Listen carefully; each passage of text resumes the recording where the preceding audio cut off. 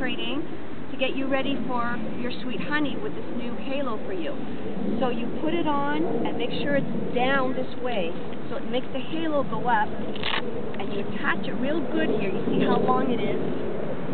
Secure it real nice and tight this way, okay?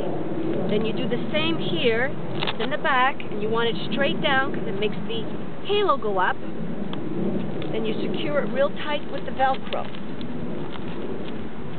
Okay, there you go. This is a bigger halo, and it's fitting firmer, okay? And then you put it on the neck.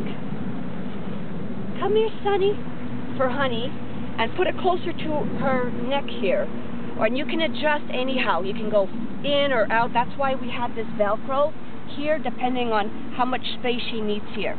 So I'm going to put this on right there, just like this, okay? And this is what works for Sunny. Here we go. So I want you to see how he has it on, and it's staying on. Great. Come here, Sunny. You want to walk around a little bit? Come on. So there you go. And this will work for honey.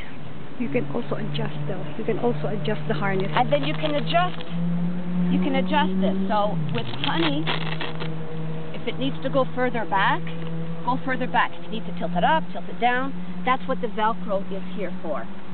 Come here, Sunny. Sunny and honey. Okay. Here we are. Yay! And here we are again, okay? So this should be a much better fit for your sweet honey.